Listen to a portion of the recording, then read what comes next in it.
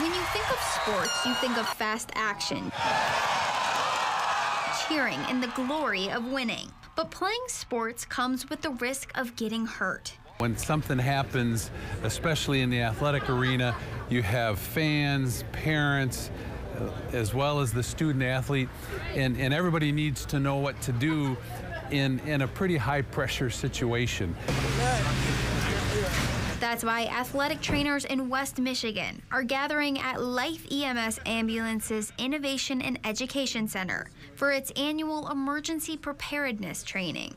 As it gets the athletic trainers and the paramedics and EMTs from Life EMS who will be at the event on the same page, knowing what each other's going to do in case of an emergency. Especially with college and high school sports starting soon. Practice is starting for a lot of the student athletes as we speak, and so gearing up for that so that everybody's prepared.